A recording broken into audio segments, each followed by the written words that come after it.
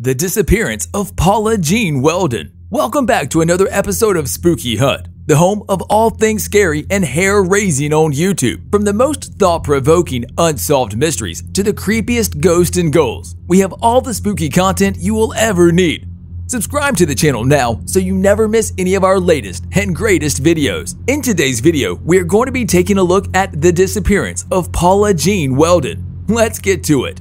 For the most part, disappearances in forests have been attributed to individuals just wandering off to the wrong places and then getting into situations when they should not have been, whether it is them being involved in natural hazards or being devoured by wild animals. Very rarely has anyone tried to relate the missing individuals to a common cause. However, sometimes the nature of a disappearance and the frequency of them occurring in a place makes people wonder if they really are just the work of nature. In addition, it makes one wonder if foul play is involved. One such set of disappearances have been those that occurred in Vermont in an area that is known as the Bennington Triangle, infamously dubbed after the Bermuda Triangle. For decades, dozens of people have gone missing in this area, sensationalized as a hotspot of paranormal and supernatural energy. Stories of Bigfoot, UFOs, and serial killers are common in this area, surrounded by Glastonbury Mountain. One such case that was so mysterious that it even inspired a horror novel was that of a Paula Jean Welden. Let's take a look at how an ordinary college student went on a hike and then vanished entirely from the face of the earth, setting the stage for the disappearance. Paula Jean Welden was a college student studying at Bennington College in 1946.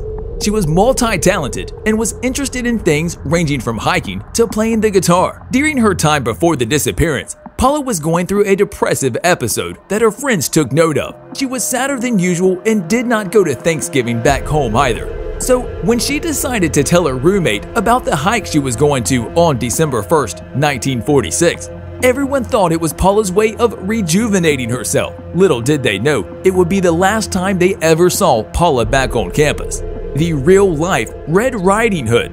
Paula Welden has been dubbed the real-life Little Red Riding Hood because of the way she was dressed before she left for the hike. She was wearing a red parka jacket with fur, jeans, and sneakers. It made little sense for someone to dress this lightly when going for a hike in the winters when snow was imminent.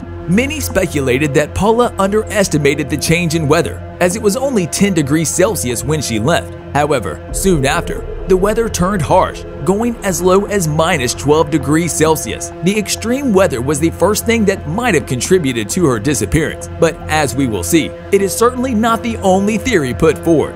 The search begins. Worries began to grow when Paula did not return back for her classes the subsequent Monday. Paula's family was notified and a search began.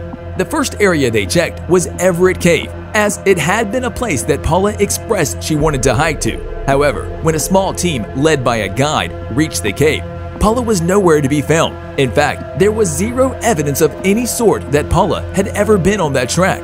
After talking to several people in the area, many told investigators that they had contact with Paula or a girl who matched her description before she went missing. Some of her college mates also reportedly gave directions to Paula about the long trail that she wished to go on. It is reported that Paula decided to start the hike anytime after 4 p.m. By that time, though, darkness began to descend and the weather was becoming worse. It was a recipe for disaster. The search intensifies. Neighboring states are notified. After the initial searches yielded no result, Paula's picture was circulated around newspapers. All taxi drivers were informed of the disappearance, and the state police of New York and Massachusetts were also notified. However, as there was not a defined area where Paula might have gone, a formal search was not started. Volunteer searches that involved students from Williams College who were familiar with Paula's hike path went on searches themselves. Once again, though, there were no signs of Paula at all. Soon enough, the police started getting more involved in the investigation.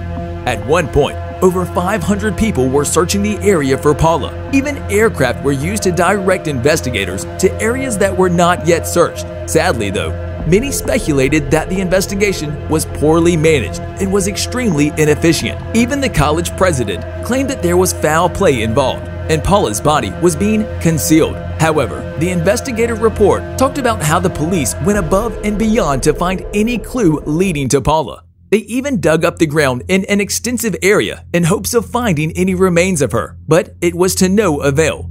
Paula Welden had disappeared into thin air. The theories: harsh weather or alien abduction. Initially, the theory comes to mind is that Paula could not continue on her trail due to the harsh weather and was lost in the thick and dense woods, ultimately freezing to death.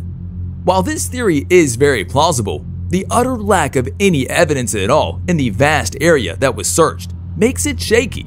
An animal attack was deemed nearly impossible, as well as there were no signs of torn clothing, a missing shoe, or a limb. No blood was found in the area searched as well. In fact, searches that were conducted even after the snow had melted yielded no result. As time went on and people found no answers to where Paula went, wild theories about an alien abduction became increasingly popular. This was backed up by dozens of UFO sightings in the area where Paula went missing, leading many to believe that there was a different type of natural at play, the supernatural. To this day, the disappearance of Paula Jean Welden remains a mystery. The utter lack of any evidence is the main reason why many consider this case to be so baffling. That, coupled with the sensationalized supernatural theories that inspired the novel Hangs a Man, has led people to be fascinated by this case to this day. With that, we've reached the end of today's video, all about the disappearance of Paula Jean Welden. Which of the theories in this video do you think is true? Maybe you have an entirely different idea of what went down. Get involved and let us know in the comment section below. If you enjoyed this video and found it interesting, make sure to leave a thumbs up so we know to make more for you. Also, subscribe to the channel for even more awesome videos just like this one. As always, thanks for watching. See you next time on Spooky Hut, where we always have tricks and treats for you.